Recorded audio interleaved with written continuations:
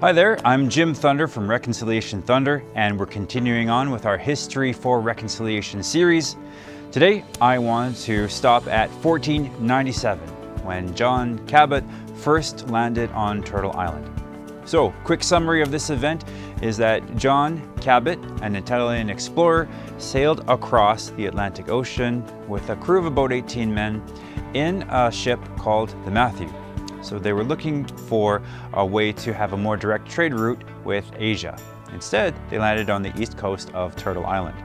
One of the benefits that they took back was this discovery that the east coast was teeming with cod at the time. But they also discovered that the Innu, the Mi'kmaq, and the Beothuk had inhabited this area. However, despite this knowledge, they continued to claim this land for England. So, what is the significance of this event for the Truth and Reconciliation Commission's 94 calls to action? Well, first of all, this story, the events that I've just described have been retold generation after generation, and they form this meta-narrative of the early explorers coming and conquering this vast, empty, unforgiven land. And in doing so, they have, laid this groundwork for their families and their descendants to follow, to live in this great and glorious land, so on. So, the problem with this meta-narrative is that it eliminates the awareness of the indigenous nations, societies, and laws that pre-existed on these lands since time immemorial. And so that's a challenge. If you look at the Truth and Reconciliation Commission's calls to action, there are numerous instances where the concept of indigenous law is presented. So you'll see a number of these references. So as a Canadian, let me ask you a few questions. First of all, when you hear of this story, think back to all the times that this has been described to you. How often has this been referred to as John Cabot discovering Canada?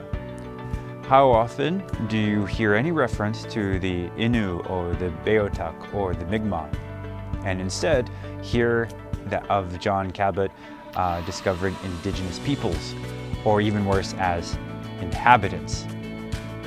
So this idea of the story has erased this idea of all us as indigenous peoples from the whole story. Another question I'll ask you, what do you know as a Canadian about indigenous law? What do you know as a Canadian about the way that indigenous peoples governed ourselves? The way our legal institutions worked and operated? How did our societies work to keep social cohesion, and all these different questions? So, the Truth and Reconciliation Commission is referring to the need for us to have this awareness of indigenous law, of indigenous concepts of how our societies have operated, and the importance of history generally. So it's a good point to start our History for Reconciliation video series. So with that, I want to encourage you to continue to learn more about indigenous law, indigenous societies, and indigenous history. So until next time, I'm Jim Thunder from Reconciliation Thunder.